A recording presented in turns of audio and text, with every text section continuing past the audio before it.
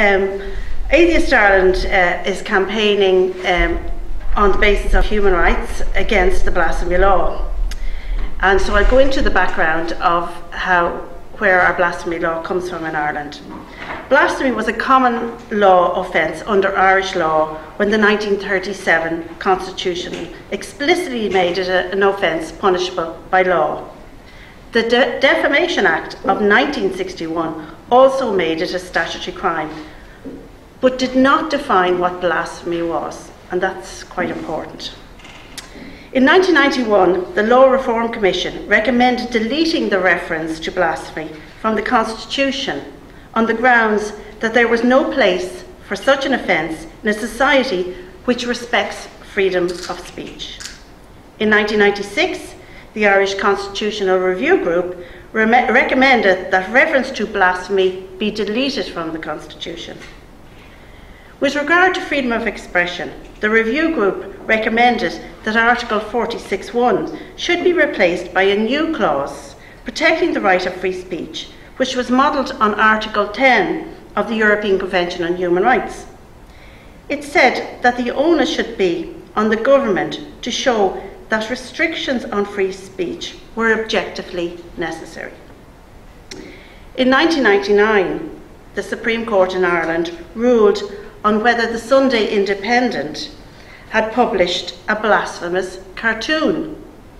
The Supreme Court found that because there is no legal definition of blasphemy in Irish law, it is impossible to say what the offence of blasphemy consists.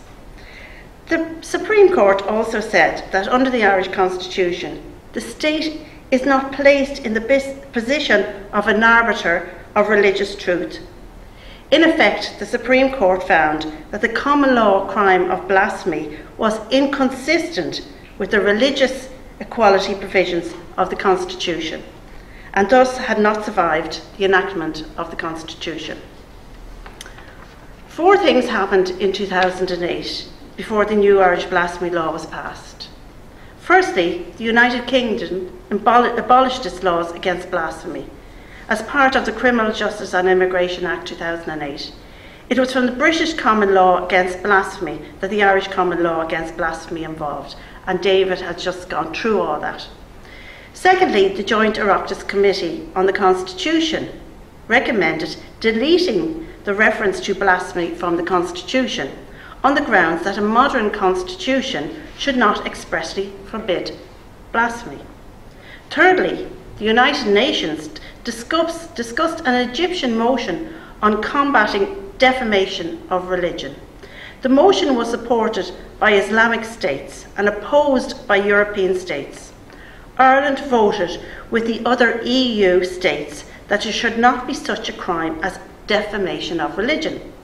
Fourthly, the Venice Commission, the body that advises the Council of Europe on constitutional matters, published a report on freedom of expression and freedom of religion. The report concluded that incitement to hatred, including religious hatred, should be a crime, that insult to religious feelings should not be a crime, and that the offence of blasphemy should be abolished and should not be reintroduced.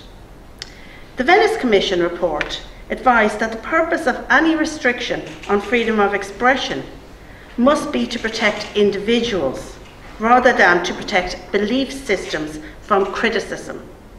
It said that people must be able to criticise religious ideas, even harshly and unreasonably, and even if it hurts other people's religious feelings, as long as they do not advocate hatred against an individual or groups. The report said that democratic society must not become hostages to the excessive sensitivities of certain individuals, and that freedom of expression must not indiscriminately retreat when facing violent reactions. Instead, the level of tolerance of these individuals and of anyone who would feel offended by the legitimate exercise of the right to freedom of expression should be raised. The report found that it is not exclusively or even primarily for the courts to find the right balance between freedom of religion and freedom of expression, but rather for society at large through rational discussions between all parts of society, including believers and non-believers. The report concluded that democracy must not fear debate, even on the most shocking or anti-democratic ideas. It is through open discussion that these ideas should be countered and the supremacy of democratic values be demonstrated. Mutual understanding and respect can only be achieved through open debate. Persuasion, as opposed to ban or oppression, is the most democratic means of preserving fundamental values. In 2009, the Oireachtas was revising the Defamation Act 1961 with modern, updated provisions. The 1961 Act included the offence of blasphemy. Instead of proposing to remove the undefined and therefore unenforceable blasphemy offence, the Minister for Justice proposed to define it in order to make it enforceable. Blasphemous matter is now defined as matter that is grossly abusive or insulting in relation to matters held sacred by any religion, thereby causing outrage among a substantial number of the adherents of that religion, and he or she intends, by the publication of the matter concerned, to cause such outrage. 3 reasons to oppose the blasphemy law. Reason 1. This law does not protect religious belief. It incentivises outrage and it criminalises free speech. The problematic behaviour here is the outrage, not the expression of different beliefs. Instead of incentivising outrage, we should be educating people to respond in a more healthy manner than outrage when somebody expresses a belief that they find insulting or offensive. Reason 2. This law treats religious beliefs as more valuable than secular beliefs and scientific thinking. Many atheists find many parts of the Bible and the Quran to be abusive and insulting, but this does not and should not mean that the Bible or the Quran should be banned. Reason 3. We should be removing the 1930s religious references from the Irish Constitution, not legislating to enforce them. Our Constitution includes clauses that the Irish government lead the Irish government to argue that it is constitutionally obliged to buttress religious discrimination. Soon after the Irish blasphemy law was passed, Pakistan proposed the adoption of the precise wording from it as part of efforts by the Organisation of Islamic Cooperation to limit human rights and freedom of conscience.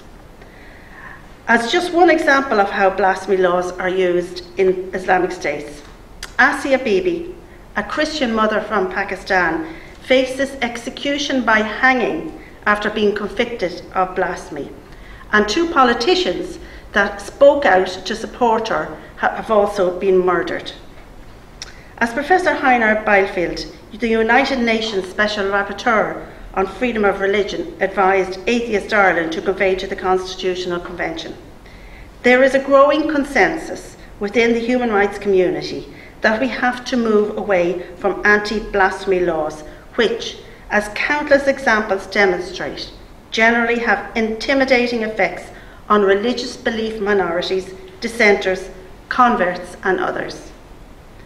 Rather than resorting to blasphemy legislation, what we ought to be doing is try to overcome stereotypes and prejudice by enhancing interreligious and intercultural communication. I wouldn't expect any harsh verdicts handed down in Ireland, but those countries that continue to have intimidating anti-blasphemy laws like to quote the European countries to unmask Western hypocrisy. In 2013, Atheist Ireland and David Nash addressed the Constitutional Convention on the issue of blasphemy.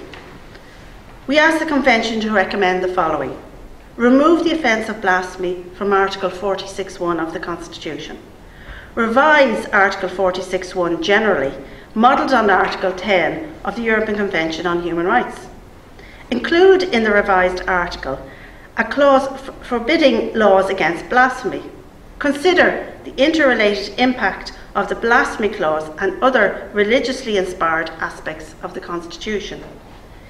In 2014, the Irish government decided that a referendum should be held on removing the offence of blasphemy from the Irish Constitution. However, they later put that off for the incumbent government to deal with. The commitment is also under the current programme for government. However, we are concerned that the government might recommend replacing the blasphemy law with a constitutional provision against incitement to religious hatred. We believe that it should either be simply deleted or else replaced with a positive clause based broadly on Article 10 of the European Convention on Human Rights and Fundamental Freedoms and other international human rights guarantees. Owen O'Dell from Trinity made the following expert proposal to the Convention. Everyone has the right to freedom of thought, belief, speech, communication and expression.